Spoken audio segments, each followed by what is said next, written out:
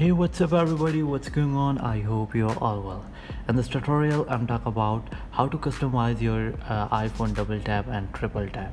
No guys, it's really simple method. You just follow my all instruction, and after watching this video I'm pretty sure you will easily get this function on your iPhone.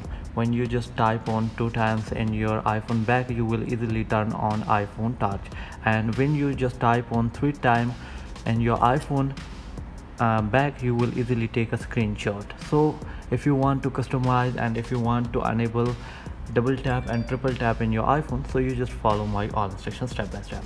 So let's get started without wasting any time. Now guys, what you need to do, first of all, open the setting app in your iPhone. In setting page, you just scroll down and go to accessibility. In accessibility page, you just type on touch, and so guys, here we go. You just scroll down and find back tap. Double tap or triple tap to back on your iPhone and you will perform action quickly. Okay guys, so firstly option is double tap and second option is triple tap. Now first you just customize your double tap. Now guys, a lot of many function is available. You just select any function from here.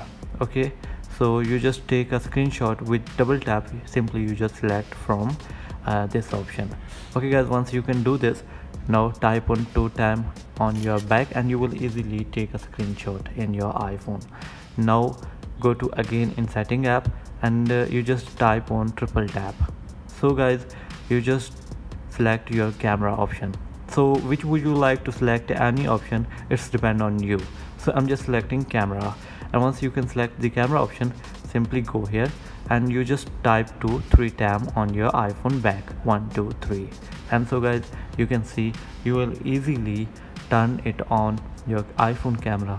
Just 3 times you just type.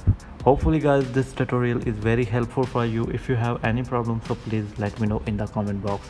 Thanks for watching. See you in the next video.